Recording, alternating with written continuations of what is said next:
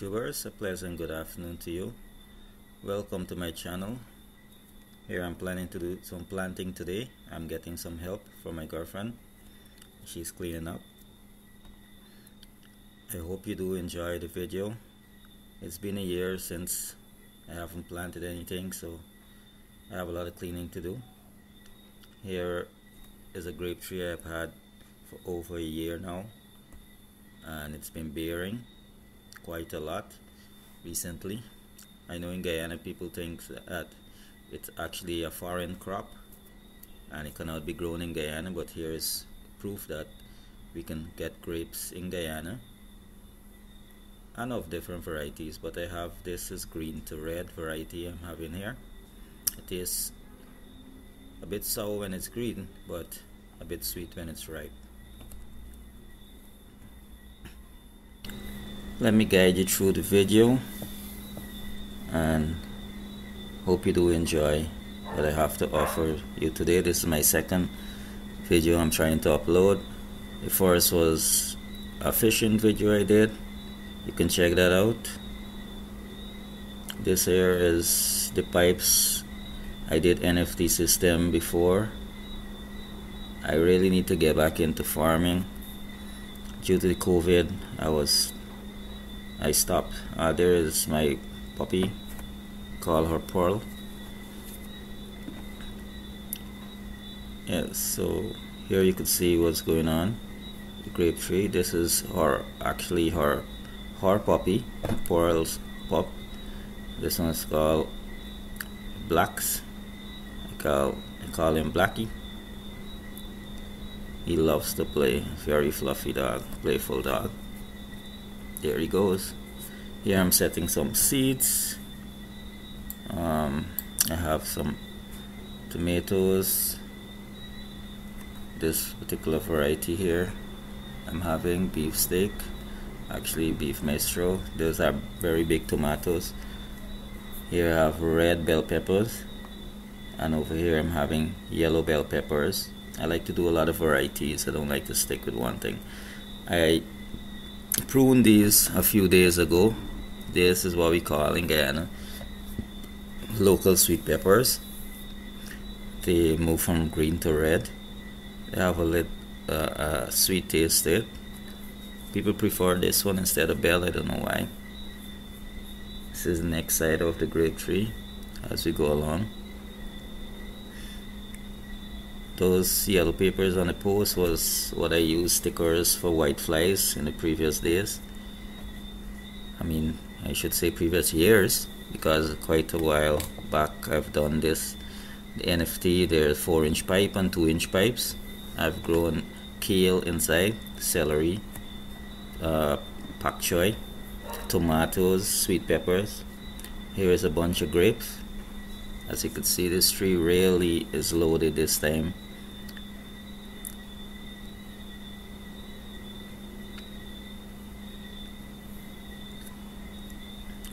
That's the root system. It's very small, but the roots spread below. Here is a bunch of grapes. There is a whole lot more above me. Let me just show you here. I don't think you can see the one up there. It's too dark with the light. Let me get closer. Here is a bunch. There is a bunch. There's a whole lot on this one vine. So lovely, so tasty. You have to pick these soon. There's another one. And now preparation for the bed.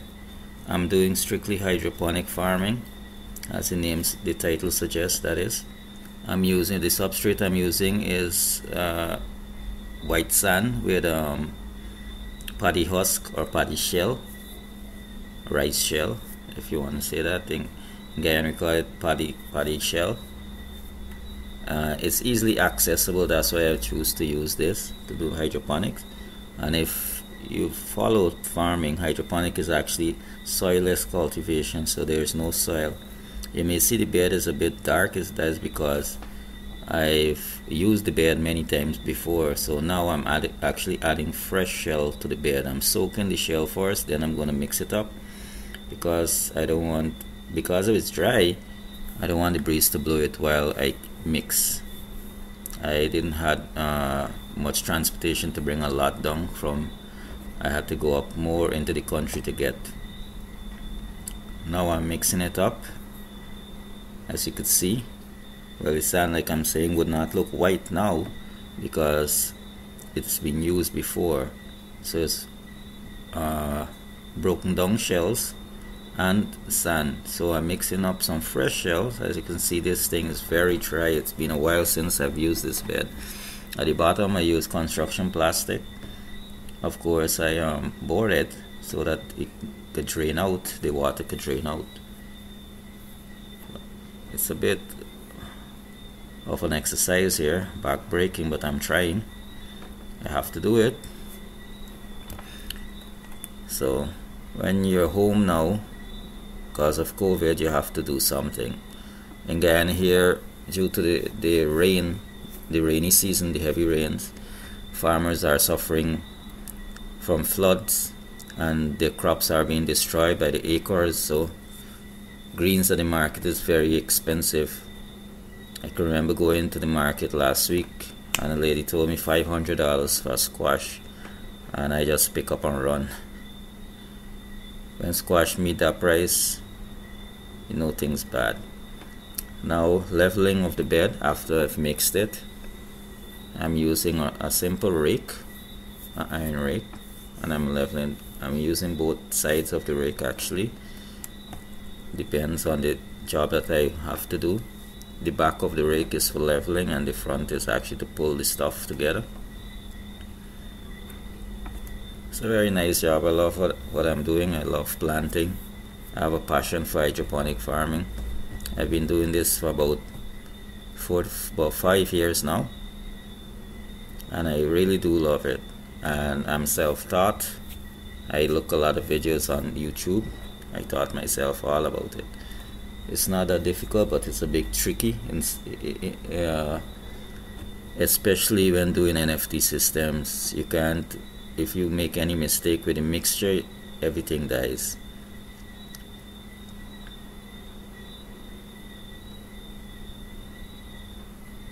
Setting up irrigation. As you see just now, before the clip changed, I had the pipes and brace up on the side. It's an old setup, so I had to attach it on back. And now, because of the oil residue and algae inside the pipe, I have to send some pressure water through it and make sure all the holes are clear enough so the water can come through the irrigation. So I have to move from back to front here to open the ends, make sure the water comes out, make sure everything comes out, clean it well so that all the holes is clear and the water comes out to feed the plants.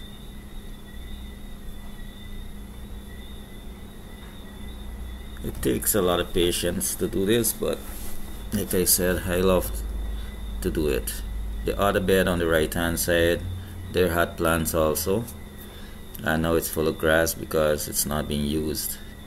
Soon I have to get some more seedlings with those trays I showed you previously with the peppers and stuff. When that's ready, I'm going to put it there. I'm going to upload the next video to show you that. Each one of these length of pipes, I have to go turn on the water and then check it to make sure everyone is flowing pretty good. I don't want any plant to die of hunger or thirst, I should say. So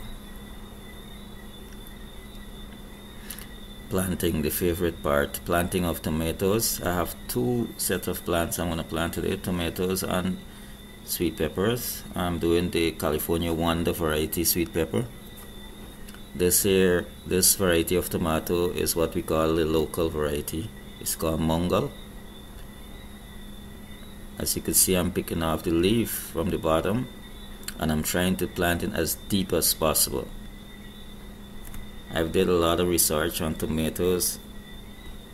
The more deep you plant them, the more root system they'll have and the more they will bear. And I've tried it before, it worked, so this isn't the first time I'm doing this. I know what I'm saying. It's from experience. So I bought these seedlings. I didn't set these because it would take a lot of time for my seedlings to get prepared. So I had to go to the plant shop and get some seedlings. It's pretty cheap, so I don't mind. I'm just hoping that they grow pretty good. I mean, the bed wasn't being used for quite a while, so I'm hoping I get good produce in about 2 to 3 months time. Here I'm finished with the 2 rows of tomatoes. They look pretty okay.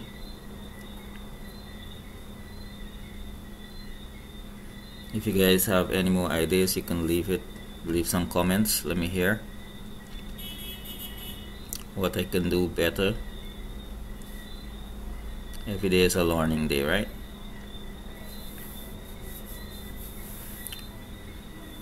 Here are the bell peppers. These are actually red, and they're California Wonder, like I mentioned before. And sweet peppers, of course, bell peppers, sweet peppers. This is one here. I'm going to show you how you plant it. Very simple. Remember, it's sand and paddy husk. You just move it aside and just stick it right there, and that's it. Cover it up. Make sure the roots are covered properly.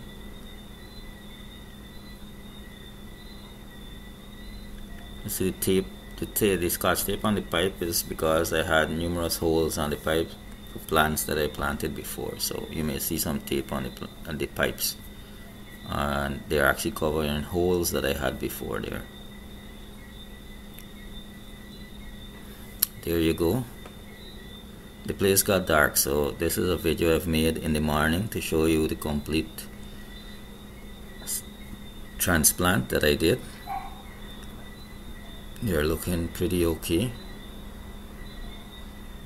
I'm hoping that this gives me some profits, because right now greens is at a high scale with price. Greens are very pricey right now, so if my garden push a good bearing, I'll be happy. I started out this as a hobby, but I ended up investing a lot, so I had to make back some profit from it. So I'm hoping to make that profit again. Here is the setup. It's from the tank. I'm using gravity flow system. Hide the barrel. Let's look in the barrel. This is my solution. My hydroponic solution is in there. On the next video, I'll make a next video show you how I mix the solution. It's a 3-part solution. This setup is outside. This was a shed before, but it broke down. So these are what we call board pepper in Guyana. Very tasty pepper.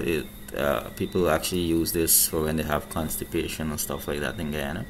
It's a very tasty pepper. It's hot, of course, but it's nice. So this, I'm trying out open environment system here. Here I have some board pepper. I have some what we call wiri pepper in Guyana, but it's actually cherry. I think it's around the world we call it cherry. Those round red and yellow peppers, cherry peppers. I have a few of that here. And then I have, well, Guyanese call this baigan, balange, but I know around the world it's commonly known as eggplant. So I'm trying this out here also. What's below that grass is actually sand and paddy shell, old paddy shell. All this was substrate that I had from previous growing days, but it's worn out now because I haven't planted anything in over a year, so it's pretty messed up right now. I'm trying to get back myself into this farming thing once more. I'm very sorry that I didn't plant a very long time ago. I miss planting.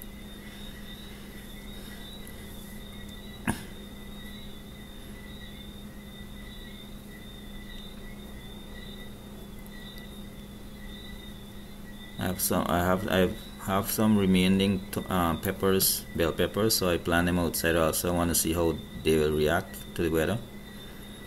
Here, I don't know what this is known around the world, but we call it 5 finger. in Guyana. This is at my backyard. It's very sweet, very sweet. This thing is very juicy and very sweet, trust me. Tasty.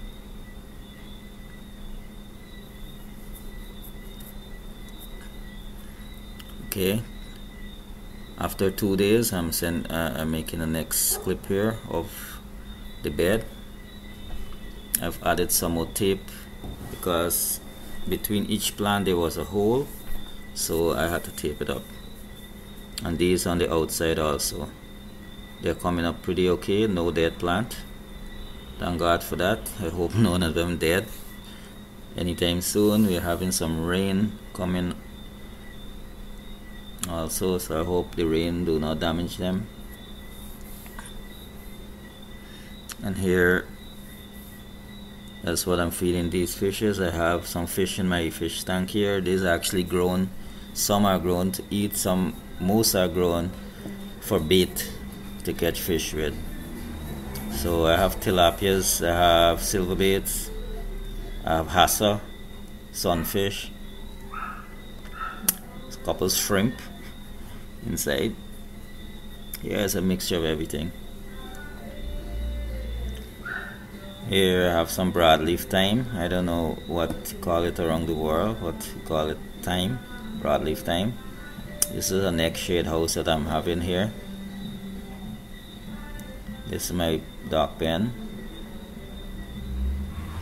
I have 2 pups in here from the same white dog. She got 2 puppies.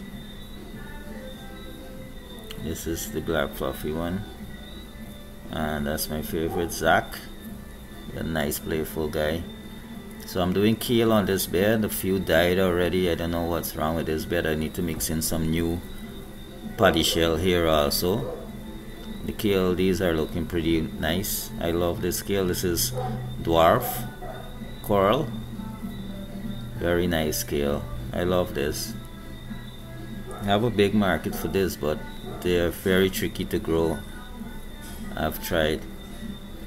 Okay, the backyard look pretty nice with these banana plants, these big sucker plants. I have couple bunches of banana to harvest maybe in a month's time. Who want can order from now? I have a whole lot. There's a huge one right here, almost in my neighbor's yard. I better get it before they do. So thank you for watching.